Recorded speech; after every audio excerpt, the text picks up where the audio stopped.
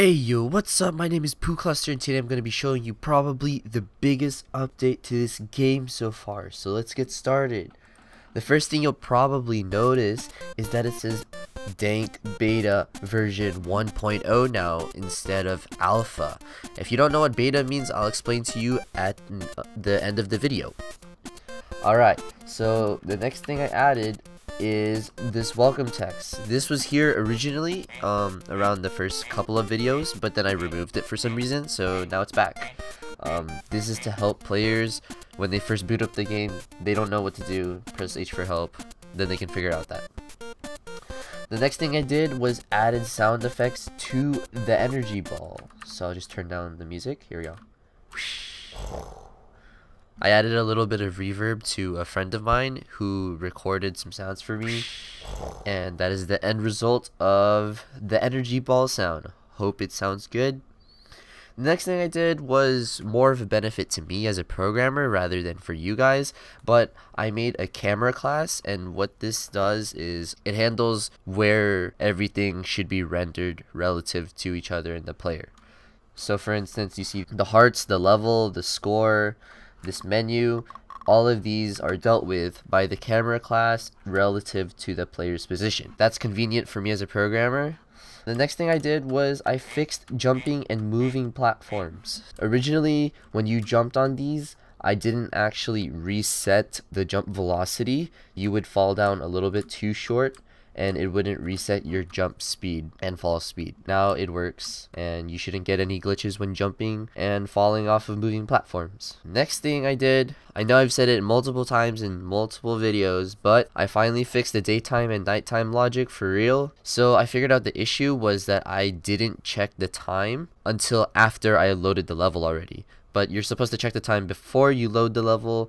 That way you can set the sky tiles to either nighttime or daytime. Next, I fixed Joe's death sounds. Every once in a while, I've said this before also in another video. Before, Joe's death sounds would randomly not play every once in a while. But you can hear, okay, this is Joe.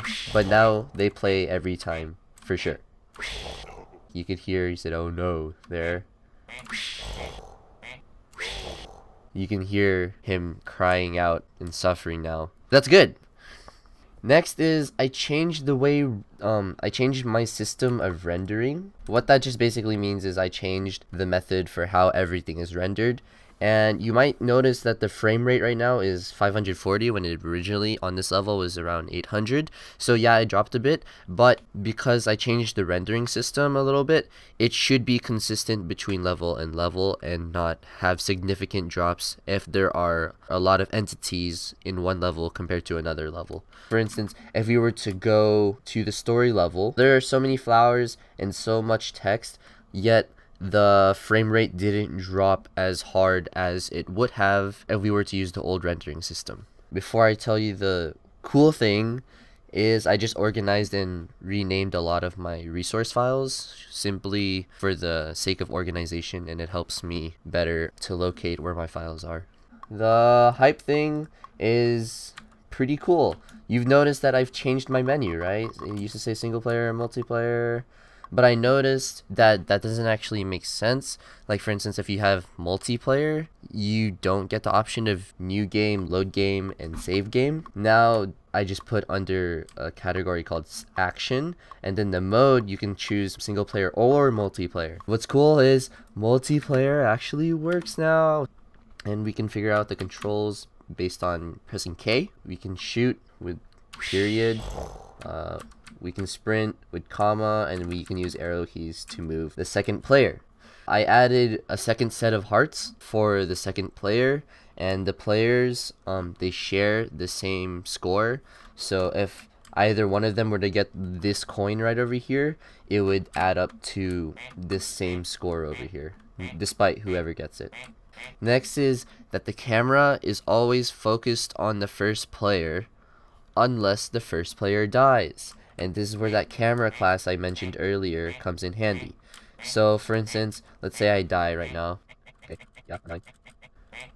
Boom. Now you can see that it is now focused on the second player and that the first player is dead. If the second player or first player finishes the level while the dead player is alive, then what will happen is that the player who is dead will spawn in the next level with 1 heart. If one of you guys die, but the other one makes it to the end of the level, then you both will spawn in the next level alive, at least with 1 heart. Next is that I changed the help code. This is just more of a convenience to me again rather than you guys. Now I deal with all of these in a 3-dimensional array, so it stores all of this text under 1 object rather than 3 objects. And now I have this help, which wasn't there before because player 2 didn't exist back then. The next thing is player 2's animation counter is always offset by half of the first player, and that's just because if they were to walk, they wouldn't have the same exact frame every single time, and it makes the game look less robotic and more natural. The last thing for multiplayer is if player 2 walks way too far away from player 1, he will just teleport back to player 1. Of course, that's only if player 1 is alive too, because if player 1 was dead, then player 2 couldn't go anywhere. That is all I have to say in terms of the game so far. So you can see that this was a pretty big update, and that's why I decided to make it beta version 1.0.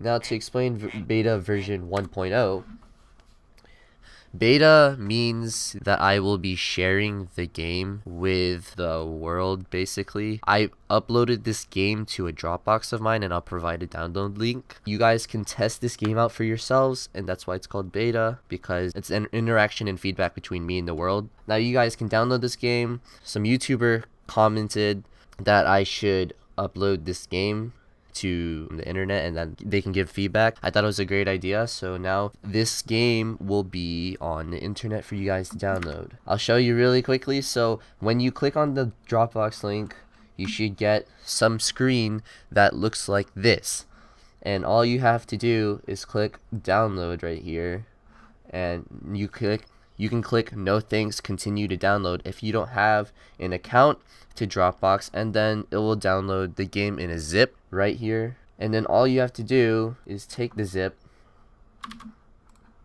and then just extract it. So just extract it here, and then boom, you have my game now and the patch notes to the game, which is this, and then the game. Yep. Alright, so that's all I have to show you guys for today.